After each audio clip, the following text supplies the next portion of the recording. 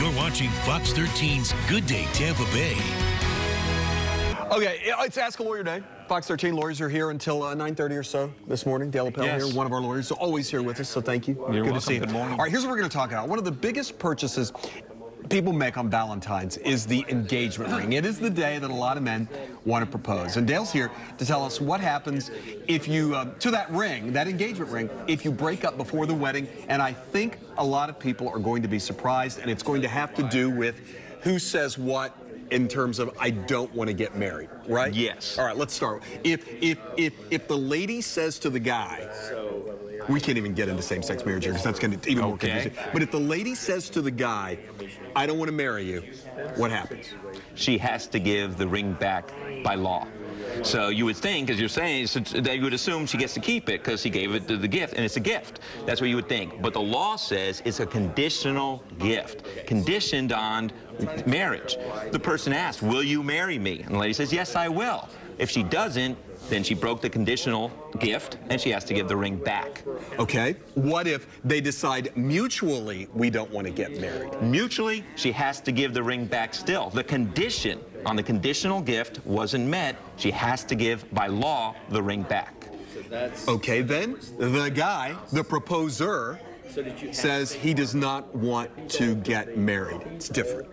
Yes. If the person who gave the ring says, I don't want to be married, then he's the one that didn't allow the condition to happen. So she gets to keep the ring in that situation. Now, when does that, I mean, you hate to have to talk about this, but at what point does it go to a judge? I mean, does when the two parties can't agree. So, you know, maybe if the woman says, I'm not going to get married to you, it's not, I'm going to go ahead and give you the ring back, there's not an issue. Or if the man who proposed says, I'm going to not get married to you, keep the ring as a gift, no problem. But if they start fighting about who gets the ring, that's when a lawsuit may incur, and then the judge is going to ask these questions, and then each party is going to have to prove up their facts. Somebody's going to have to prove who broke it, who broke the engagement. Better be some heck of a ring, right? If you're going to go to court over well, actually, you say that, but the average cost of rings nowadays, they say, is about $6,500. So, you know, it's a meaningful amount of money, and the fights can ensue. And then you're going to have to prove it up. So, you know, I don't to prepare for these things, just as people know about it, you know, you might send an email or a text message and say, you know, I'm sorry you broke the engagement.